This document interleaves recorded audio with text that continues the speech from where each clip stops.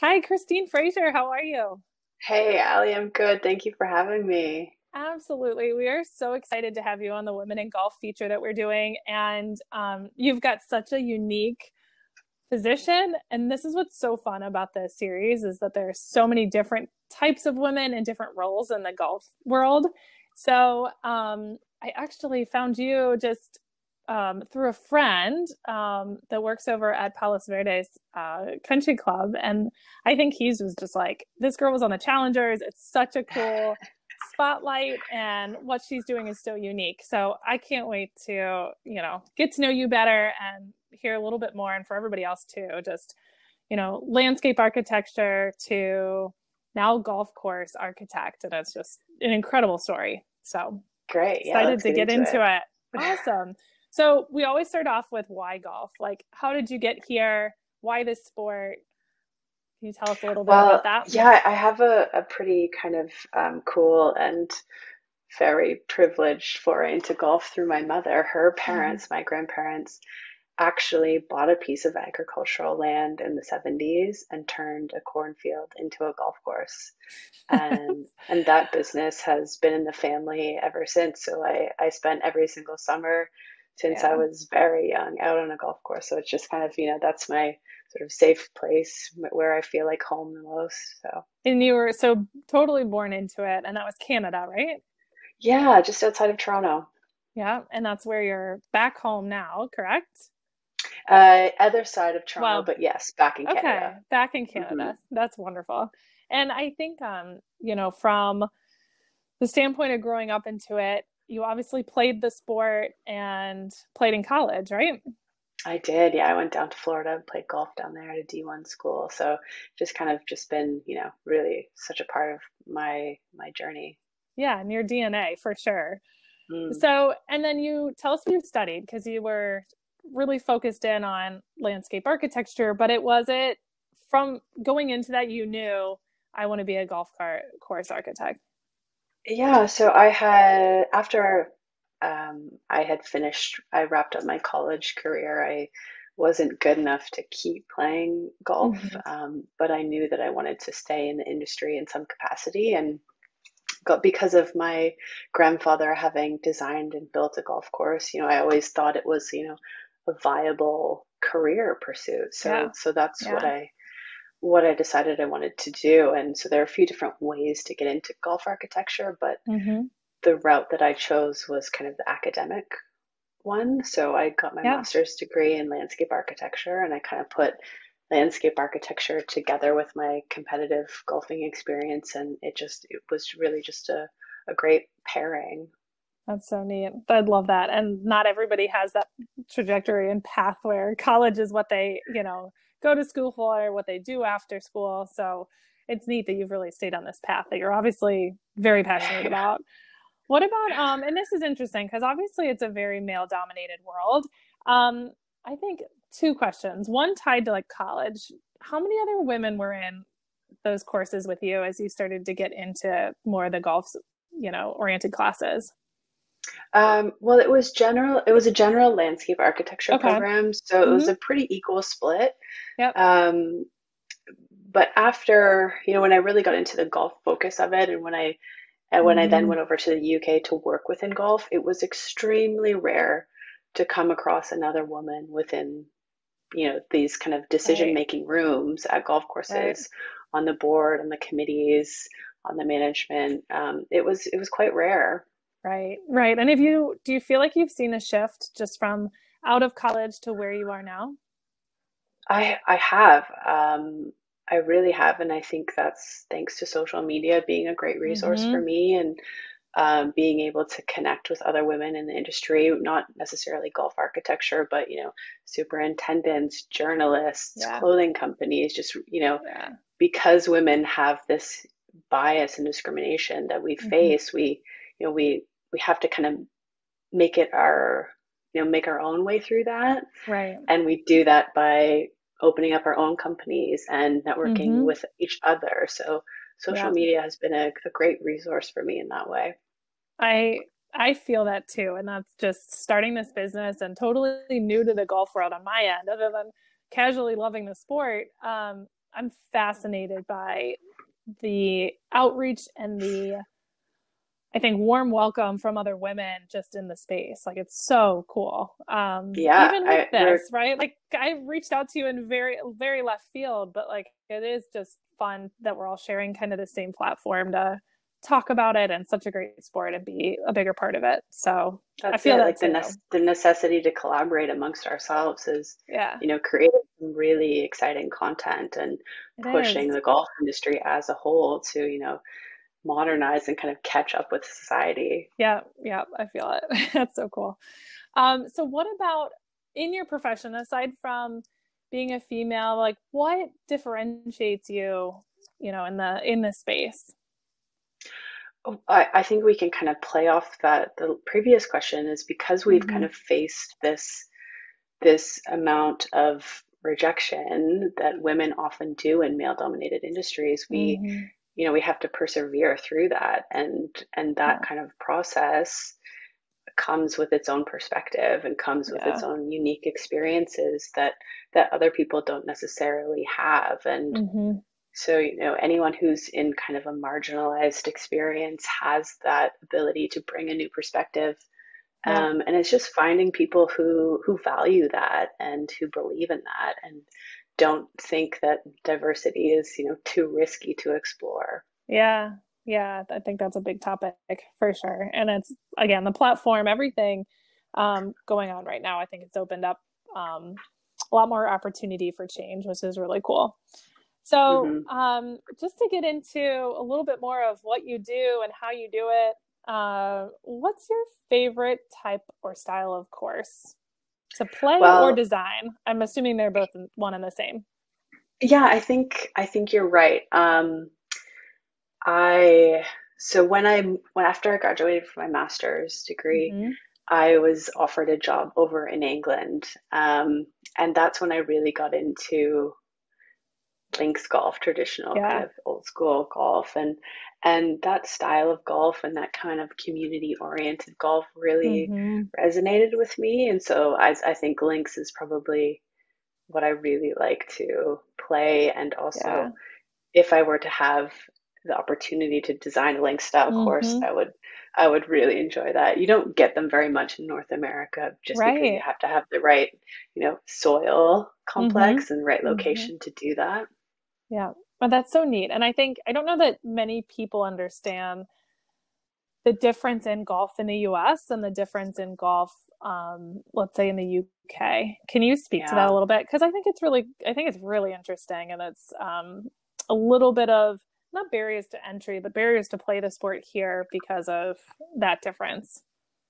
Yeah, and I think a good way to kind of um, speak to that differentiation is golf in North America.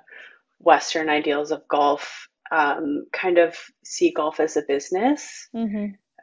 as a way to capitalize on certain expenditures, whereas golf in the United Kingdom in particular is more of a service to the community. Mm-hmm. It's a community asset where members of the community can use it not only for golf, for walking their dog, for getting physical exercise, even without being a golfer.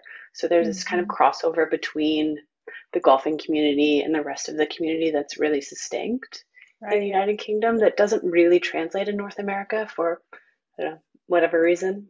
Yeah, it's fascinating. You don't hear about that at all. But I think Yeah. yeah, it'll be interesting, and we'll get into this because I want to hear a little bit more about like a few things that you characterize your work around, and I think it has a lot to do with changing the way that golf is played, the way golf is again more accessible. So I think what's really neat, and it'd be fun to hear, is you talk about accessible architecture. So can you talk to that a little bit and tell us what that means to you? Yeah. It's just essentially using architecture as the tool to break down barriers to Mm-hmm. entry. And a sort of a kind of a tangible example of that is um, making sure that the sort of the ADA standards of design, Mm-hmm. which are, standardized in buildings, are kind of applied to a golf course so that you Interesting. can have people with mobility issues, Mm-hmm. with visual impairments also play golf and also have Cool. an enjoyable experience and feel considered. Cool. Um, so just adapting, using traditional, I'm not revolutionizing golf architecture in Sure. any way, but it's just using those traditional design philosophies and Mm-hmm. applying them with a different perspective for a different group of people to make it more inclusive. That's really neat. That's really neat. And I feel like you don't hear about that a lot, but we also, and it probably depends what you're searching on your Instagram and TikTok of what populates your feed. But I know this is like, new to me, and especially from the golf course design perspective. I know there's so much that goes into it. Um, One other thing that I thought was interesting, and this is from watching your Challengers feature, and you talked about brown turf. What is that? Yeah. Yeah. So very, if I can keep this brief, there's Gonna this get very concept technical. of there's this concept of Augusta syndrome, Mm-hmm. and it came about with the original broadcast of Augusta in color on national TV for the first Interesting. time back in the 50s. And people from across the world saw this broadcast and said, why doesn't my golf course look like that? Yeah. And it just developed into the standard of expectation for Yeah. golf, of like Interesting. lush green grass with high rough, blue ponds, birds chirping, flowers in bloom, Right. this idyllic vision of golf. Mm-hmm. And what people don't understand is the amount of resources and consumption and Mm-hmm. energy that goes into achieving that look. Yeah. And so, turf and grass has a natural life cycle. If you look at your lawn, it's not always green. Right. No matter where you are in the world, it has this kind of period of dormancy and of brownness Yeah. that it goes through seasonally. And that's the true nature of grass. And Mm-hmm. so if golf is always fighting with that Yeah. because of this Augusta syndrome.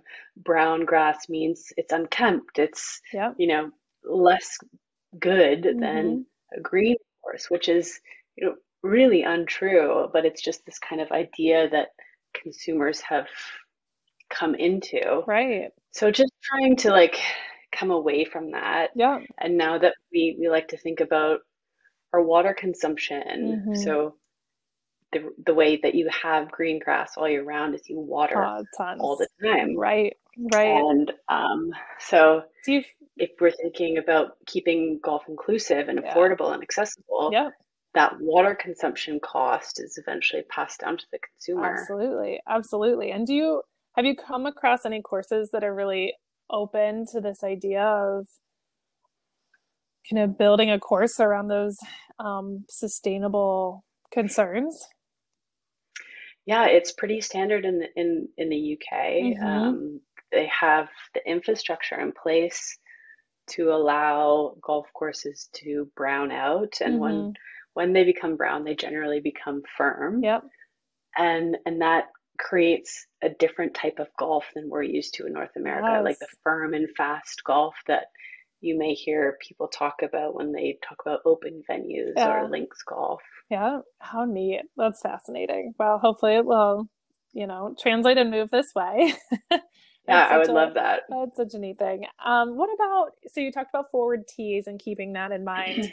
How does that come into play with your design and your thought process around a course? Yeah, golf course architecture has traditionally had a certain clientele that Mm-hmm. architects try to create golf courses for, Yeah. and the people who play the forward tees are generally not at the forefront of that, and Yep. that's women, beginners, seniors, people with injuries, people with disabilities. Yeah. So Yeah. it's basically just considering the experience of those players. And we don't want the forward tee pushed off to the side next to a tree over a water, Right. no grass growing on it, which is so often the Yeah. case. Yeah, definitely. No, that's neat, and that's good to be mindful of.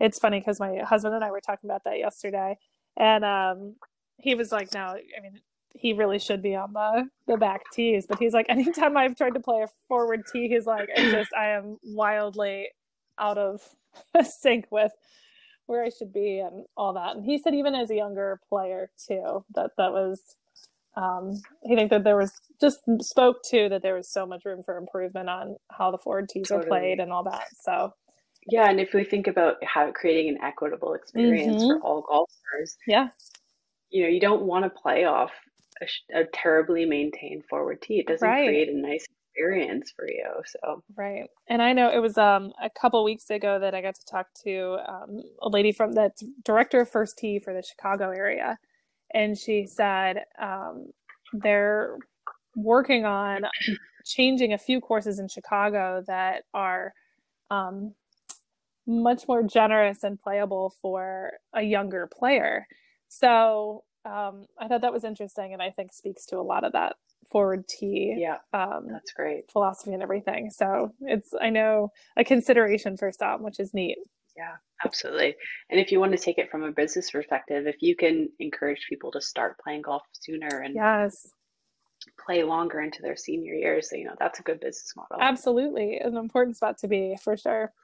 So this is a little bit of off of golf, but obviously since you're an athlete, is there any other sport you wish you could master? Oh, I'd love to be good at pickleball because I feel like that's another sport where you can just like play forever. Yes. So You're at least the second or third lady that has said the same thing. So I haven't even attempted it yet, but I know it's hot right now, so it's super hot. An interesting one.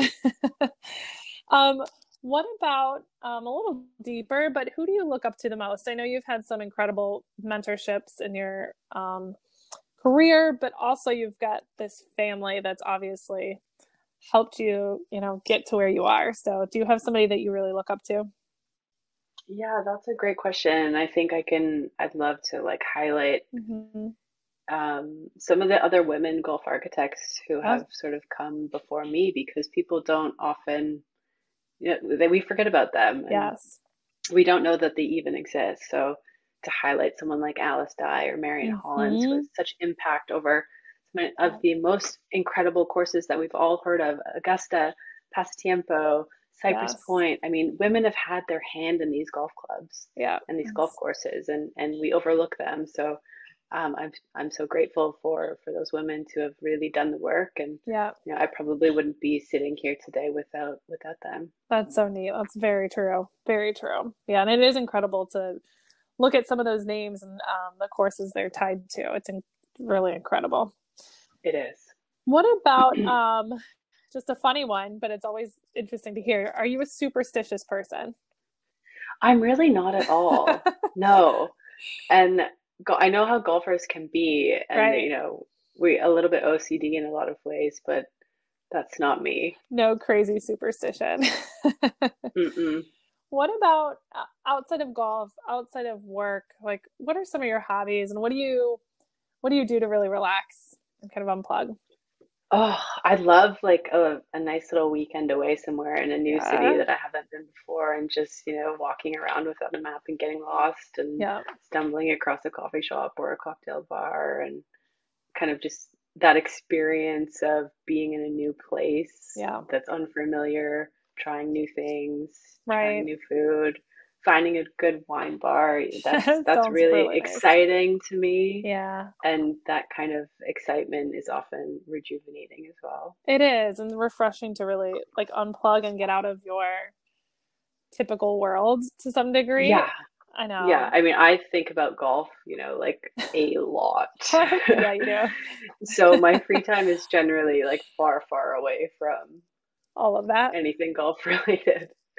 It's so funny because when I got into this business, I've had so many people be like, oh my gosh, you're so lucky you'll be able to play golf all the time. You'll be around it.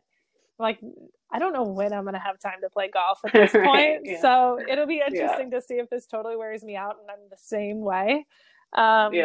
I know my husband and I typically, we've got a bunch of kids. So it's like such a peaceful retreat for us to go somewhere and actually golf. So we'll hang on to that until I get maybe burnt out from this. I don't know. But so far, I just haven't played, so it's still high on my list.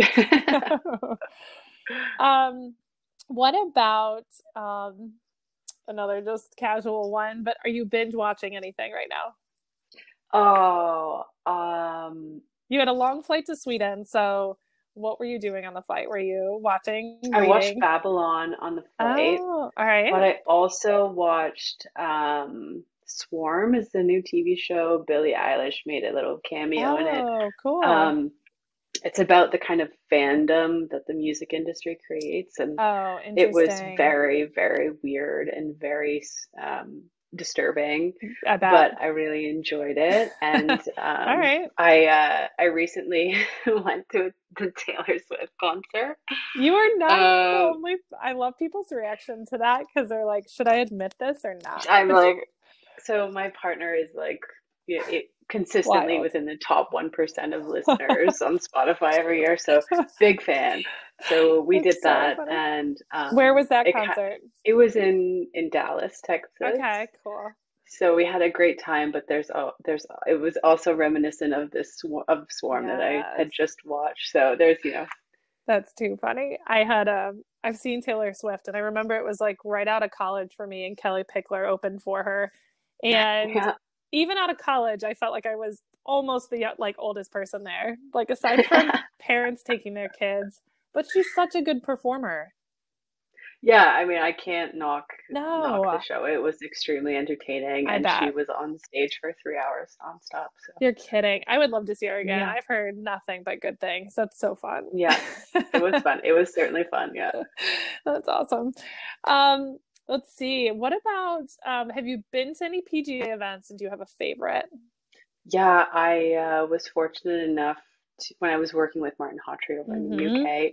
He had been a consulting architect for the RNA, so he had Cool. consulted on all of the open venues, Yes. and got an invitation to the Open every year. And so Neat. I went to Carnoustie and Birkdale and Hoylake and St. Andrews twice. St. Andrews last Oh, year. It was so that cool. kind of one of those like very spiritual pilgrimages back to Yeah, the home of golf that was extremely special. And um, that kind of feeling, that energy that you pick up at these things is you'll always remember that. absolutely. Oh, that's wonderful. That's a good one to have at the top of your list and quite the locations you've been to. That's so neat. I know, St. yeah. St. Andrews is definitely high on my list. I've got a lot of Scottish heritage, so I know one day I'll get over Yeah, please go there. Yes. And you don't and like I said, like we were talking about earlier, like you don't even have to play the old course to get the full experience. Like Yeah, yeah, it looks like it. you can go on Sunday and walk the course and just be amongst other people who feel that reverence for something in golf. And it just, the I, pubs are involved, and it's just really special. it seems like such a wildly different experience. It really is, yeah. In terms of a course that is so highly, acclimated and valued, and for it to be so open and it's really like you said, it really speaks to the way everything works over there versus here. Yeah, yeah. Oh, And that's so we cool. recently we have a dog now. Oh yeah, were you able And so to I've been take him over? calling around to like find golf courses that Yeah, allow dogs on the course. And I'm always talked to like I'm crazy. Like, of that's too course we do bad. not allow dogs Oh on a golf course. wow. And so Huh. I like the Sunday before the Open Championship, there's dogs ripping around the first and 18th hole at St. Andrews. Like, why can't we? Like, really, what is the reason that we That's can't have dogs on our golf courses? right. That's so cool. You let me know when you find one because I know, they're it hard would to be find, great. I know. I know my dog would love it. right? Yeah. Let's see. So this is a little bit more about your style, and I mean, you really do have a good sense of style, and I loved like what you were wearing in the Challengers video, but you have your own sense of style, and you can feel it. What is like off the course? How would you describe your style? Um, I really enjoy fashion. I like Hmm. trying new things. I like being thought of as weird, Something and of I your think own. like, yeah, and I think that that, I really have to be brave enough to bring that to Yeah. golf as well, Yeah. and come as my authentic self, and Right. because I'm encouraging other people to do that. So Yeah. my style is a bit like maybe a bit too modern for golf. I don't know how you would say Hmm. it, but it's like it's Doc Martens. I have tattoos, I have piercings, like it's Yeah. not usual. Yeah. And I really kind of enjoy pushing the I boundaries of bet. golf. And sometimes, Yeah. I'm in a position where I can do that, Right. and encourage other people to do that. So I Yeah. find that exciting. That's neat. I think that's But cool. yeah, You bring your own style to the game. And I and think and more I'm people are yeah, doing that. I agree. And I think that it's really exciting how, I've never really related to traditional golf Yeah. fashion. Yep. It's not inspiring to me. Yeah. So I love to see this kind of resurgence of golf finally catching up with, the way that society has appreciated streetwear, or, this kind of Absolutely. reversion back to, when women were pushing the barrier and wearing pants, like just kind of Yeah. pushing the edge of what, Right. is fashion and what is appropriate on the golf course. Yeah. There's a lot of movement in there. And I think that's what's so fun. Even when I launched the PGA show, going to a show like that and seeing really all the different brands. And I feel like they're Yeah. popping up everywhere. But everybody has a different take on it, which I think is so important. And I know you walk into a pro shop and somebody will always tell you that women's is it's hard to buy. We're hard to buy Yeah. for. Um, but I also think it's getting harder for a pro shop to meet like what their ladies like. And you've got the traditional golfer and maybe a generation of like, I will always have a collared shirt on. I will always wear a skirt Yeah. or, those pieces that you think of like default as golf clothing. And Right. then I think you've got these other women, whether they're younger or not, but I think they're just asking for more. So, Totally. and it's fun that it's breaking down that a little bit and bringing something It's fresh really and exciting new. because it Yeah. it really is kind of contributing to that shift in golf culture. Yeah, it And is. and that shift has to be holistic. It has to be, Yeah. every kind of aspect of the industry coming Yes, it together and say is. this is where we need to move. Yep, 100%. It's really cool. That's awesome. What about all right, a fun one. Do you have a hidden talent? No, I make sure everyone knows my talents. Nothing hidden. I know. If somebody asked me that, I'd be like, no, I don't. Nothing I actually don't spectacular. know. No. I wish I did. I can juggle a ball in my club like, I don't know, 20 Oh, well, that's impressive. I think for those of us that cannot do it, it looks impressive. What about a time that you felt most nervous? Is there an event either in your career or personal life that you felt most nervous? Yeah, I think it's been recently actually. Hmm. I've recently tendered for my first solo job. So as the role of lead Right. architect for a full long range master plan for a very established, It was, respectful, and historic golf club. is it the Toronto Hunt Club? Is that the one? The Toronto Hunt, yeah, Yes. yeah, exactly. And so I really have had this kind of like gone through this process of coming into myself and finding Hmm. confidence and finding kind of power in my voice because of Yeah. this platform and the decision Right. they made to bring me on. And so I for something like that, it made me very nervous because Yeah. also I'm not, I'm kind of the brand. So Yeah. I can't, it's hard Absolutely. for me to separate, who I am as a person Hmm. with who I am as an architect, and not take rejection personally. Yes. So that kind of makes me nervous. It does, and I mean, it certainly strengthened you, but it is a nerve-wracking thing, right? To be told no, Yeah, or you're not the right fit, or anything like that, and that's definitely finding your place and believing in yeah, yourself. Obviously, you have to stay true exactly. to what you're providing as a service and expertise, and yeah, it's not for everybody, I'm sure. So, congratulations. Yeah.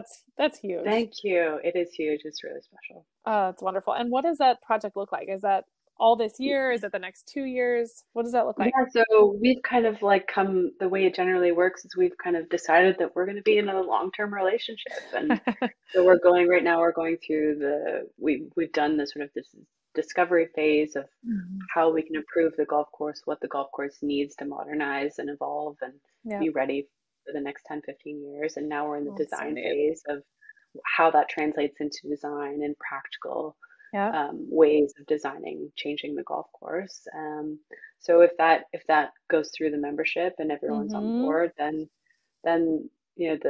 the fun part starts for me, where I get to put my steel-toed shoes on and get in the dirt I love that. and start to build it. So it's years That's long cool. process. Yeah. So as you're saying, it has to be a good fit, and Right. you have to have the same values when you get into kind of relationship with golf clubs, because Yes. generally they're long term. Right. So I was going to ask you, but you answered it. What's your favorite part of like a master plan like that? And it sounds like getting your hands dirty is where you're like, I love it. Yeah, that for sure. And there's also this other aspect to it of like just meeting people, Yeah. and I just thrive on intimacy and connection, Yeah. and creating a space where people can be vulnerable and express themselves. And so meeting the members and That's asking really them what neat. they like and what they don't like about a Yeah. specific hole or golf course is actually really fun for me as well. And I'm sure, I mean, it goes a long way with those members and the people that generally might not be quite as involved or have a voice. So that's really neat. Yeah, yeah, That's really absolutely. cool. What about let's see. What what deep down motivates you? Mm, okay, we're getting deep, are we? Yeah, I Okay. know. Yeah, these are the hard Um, questions. I think I think golf has this incredible opportunity to like change people's lives for the Mm-hmm. better, and give people the tools they need to improve their life and to improve their relationships. Mm-hmm. And so that truly does motivate me, of giving people an opportunity to evolve, and Yeah, I think golf can do that. yeah.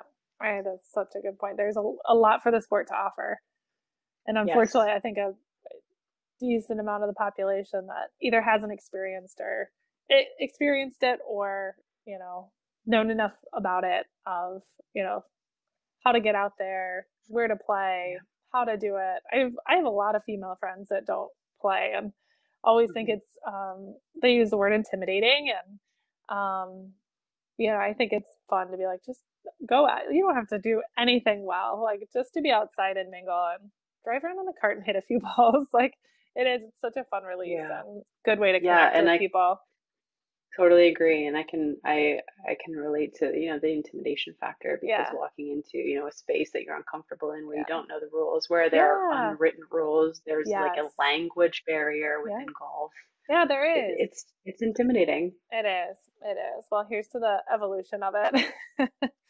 What about okay, we got like two more questions. So one Okay. is what's the best advice you've ever been given? Or is there a piece of advice that you pass down to other women? Yeah, I think don't be afraid to be the only woman in the room, because Yeah. we're in an industry where that's, very plausible, and it's Yeah. going to happen, and Mm-hmm. you're going to have to believe in your own voice, Yeah. and trust that, there's value in it, and not be afraid to speak up. Yeah. Love that. That's a good one.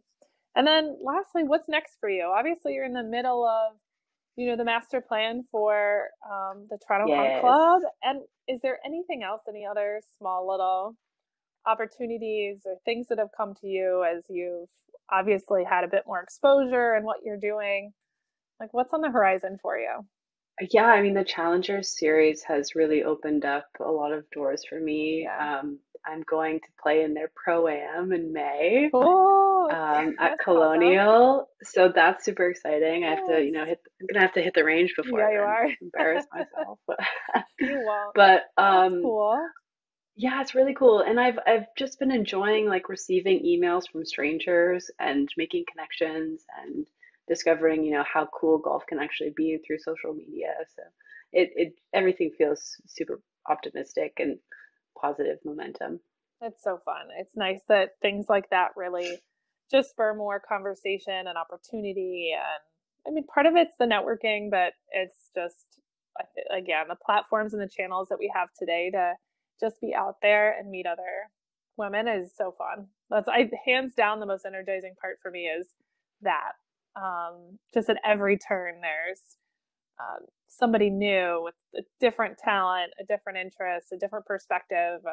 Obviously, you were one of those women, and it's so cool to have just kind of heard a little bit more about what you're up to in a world that not a lot of us really see.